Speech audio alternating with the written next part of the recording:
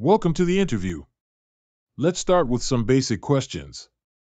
Can you explain what Angular is? Certainly. Angular is a popular open-source framework developed by Google for building web applications. It uses TypeScript, a superset of JavaScript, to create scalable and maintainable applications with a component-based architecture. Great. Can you explain the difference between AngularJS and Angular? AngularJS, also known as Angular 1, was the first version of Angular released in 2010. It uses JavaScript and follows an MVC, Model View Controller, architecture. On the other hand, Angular, commonly referred to as Angular 2+ or just Angular, is a complete rewrite of AngularJS, introduced in 2016. It utilizes TypeScript and follows a component-based architecture called Angular Components. That's a good explanation. Now, could you explain the concept of modules in Angular?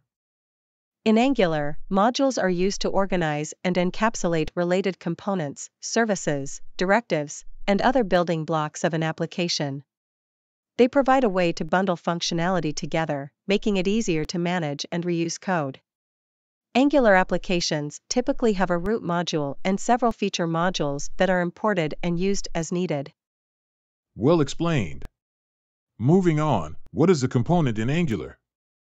In Angular, a component is a fundamental building block that represents a part of the user interface and encapsulates its logic. It consists of three main parts: the template, which defines the structure and layout of the component class, which handles the behavior and data of the component, and the metadata, which provides additional information about the component, such as its selector and dependencies. Good explanation. Now, can you explain what is data binding in Angular? Data binding is a powerful feature in Angular that allows you to establish a connection between the data in your component and the user interface. There are different types of data binding in Angular, such as interpolation, property binding, event binding, and two-way binding. These mechanisms enable you to dynamically update and synchronize data between the component and the view. Excellent. Let's move on to dependency injection. Can you explain what it is and why it's important in Angular? Dependency injection is a design pattern used in Angular to manage the dependencies between different parts of an application. It allows you to declare the dependencies of a class or component and let Angular handle the creation and injection of those dependencies. This approach promotes loose coupling, modularity, and reusability of code, making it easier to test and maintain Angular applications. Well said. Lastly, can you explain the concept of routing in Angular? Routing in Angular allows you to navigate between different views or components based on the URL. It enables the creation of single-page applications, SPAs, by mapping URLs to specific components and rendering them accordingly. Angular's router provides features like root parameters, root guards, lazy loading, and child roots, allowing you to build complex and interactive navigation structures in your application. Thank you for your detailed answers.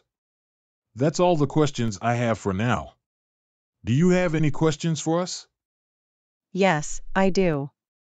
Could you please tell me more about the team I would be working with and the projects I'll be involved in? Certainly. We have a dedicated team of Angular developers who work on various web application projects for our clients. We primarily focus on building enterprise-grade applications using Angular, and you would have the opportunity to work on both new development projects and the enhancement of existing applications. That sounds exciting. Thank you for the information. You're welcome. It was a pleasure speaking with you. We will be in touch with you soon regarding the next steps of the interview process. Thank you. I look forward to hearing from you.